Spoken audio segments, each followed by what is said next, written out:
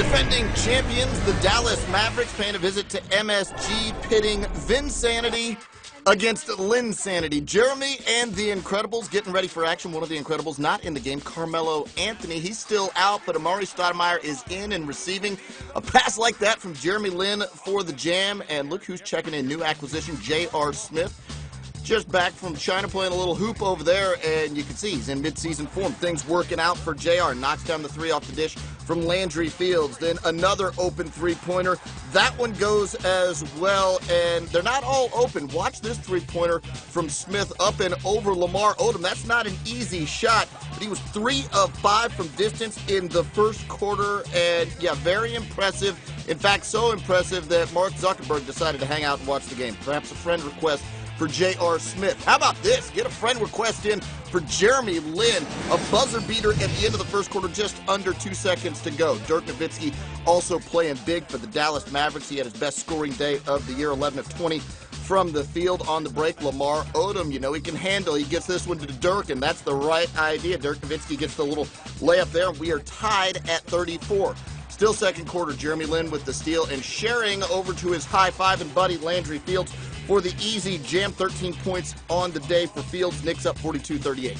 Later in the second, Lin up and over Jason Kidd. Not an easy shot there. Knicks up by 6, 46-40. Into the second half we go, and after turning it over once in the first half, Lin has some trouble to start the third.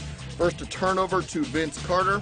Then Lin throws away an easy pass. Jason Kidd gets the steal. We go the other way, and it's just tough for Jeremy Lin, you know, adjusting to the turnovers. He had 7 turnovers on the day, and then when he wasn't turning it over, Dirk Nowitzki was knocking down threes like that one.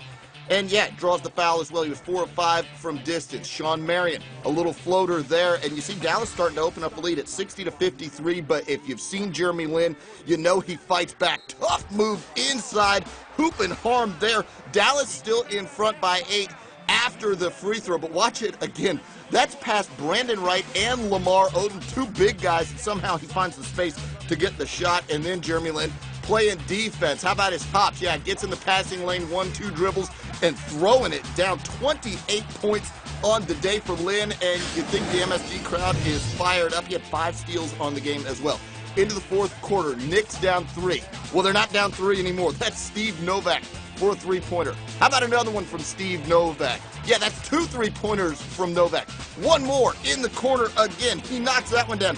4 of 5 from distance in the game. He had 14 points. Knicks up 87-81 at that point. And yeah, try Linning outside. Jeremy Lin knocks down his own three-pointer. He was 3 of 6 from distance. New York 90-81 over the champs, and the place is celebrating.